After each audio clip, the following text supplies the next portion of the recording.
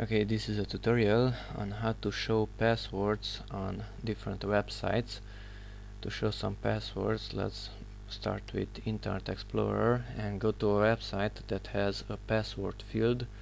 For example, facebook.com. Okay, and here's the username field and the password field. And the password field can be automatically completed if the computer was already used, but this time I'm going to type in by myself a password. Let's invent something: 1 2 3 4 5 6 7 8 9, and let's say A, B and C. So that's a password that we just invented, and right click that field and go to inspect element, and notice that this blue area is already selected, and here we have password. So double click the word password and instead write text, TEXT, and press enter.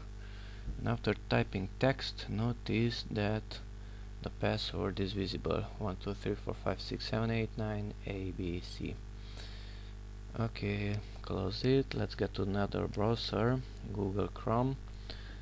Go to the same website, facebook.com, type in the same invented password, 1 2 3 4 5 6 7 8 9 10 or whatever. Right click the password field, inspect element, and this one is on the right side. There is password, double click password, type in text, press enter, and the password is visible that I just wrote there. Mozilla Firefox. Let's go to facebook.com, invent a password, let's say another number, CBA this time. Right click the field, inspect element, and instead of password type in text, press enter, and the numbers and CBA, it's visible. Let's go to Opera and facebook.com. Now let's say 987654321.